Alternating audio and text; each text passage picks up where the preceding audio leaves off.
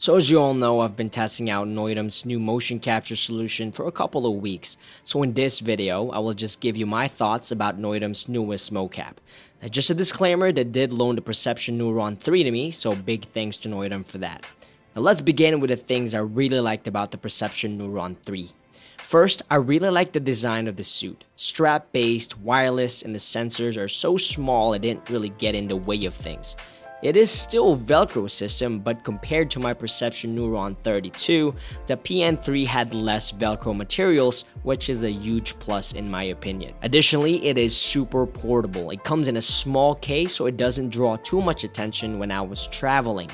Now the next thing I liked about this system is the ease of use. Installing the sensors on the suit was pretty simple, and getting the software running was pretty easy as well, although I still went on their website just to make sure I didn't forget any steps when setting it up for the first time.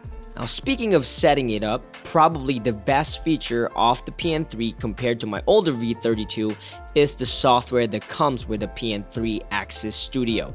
It has options to export and stream Unreal Engine skeletons. That means you do not have to do any manual retargeting, say change a T-pose to an A-pose or an A-pose to a T-pose. You just import it and it will work with Unreal Engine mannequins out of the box, and you can stream it to Unreal Engine 4 mannequins out of the box as well.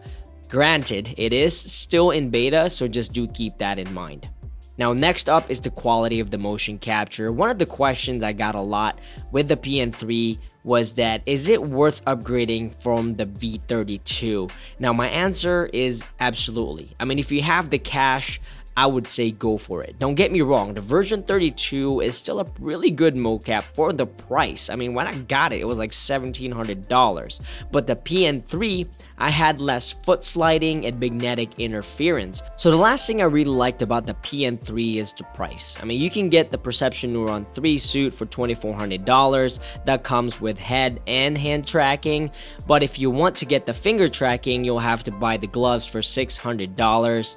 But if a phone can cost $1,500 nowadays compared to how much it actually costs to make them, $3,000 for an entire mocap suit is really not that bad. And additionally, the software is free. You don't have to pay a monthly fee for it. You get it for free. Axis Studio, that is. Now let's talk about some of the things I would like to bring up to your attention. Now first of all, make sure you hold the charging dock with two hands at all times. They do come apart like I showed in an unboxing video, but basically what I don't want you to do is carry the sensor dock with one hand and it separates. Which I know I said I really like how small the sensors were, but at the same time they look very fragile, so be very careful. Also again, the dongle and the transceivers for the Perception Neuron 3 is small as well, so just take care whenever you're handling them and make sure you don't lose them.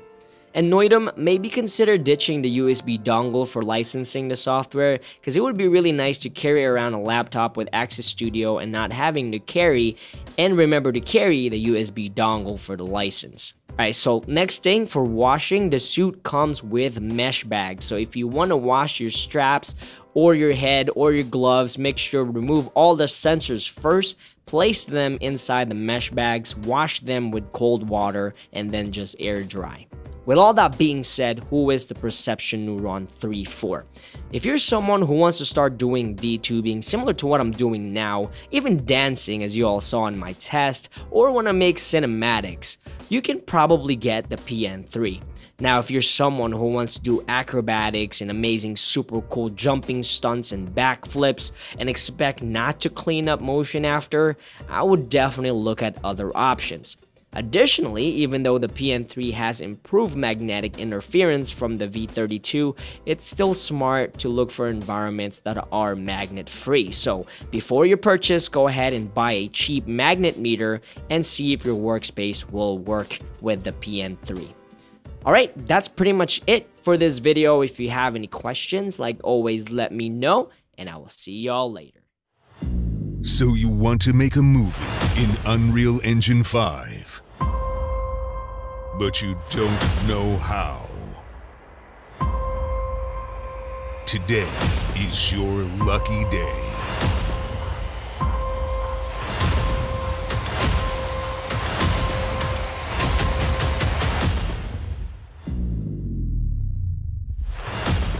How to Make a Movie in Unreal Engine 5 by JS Films. Out now.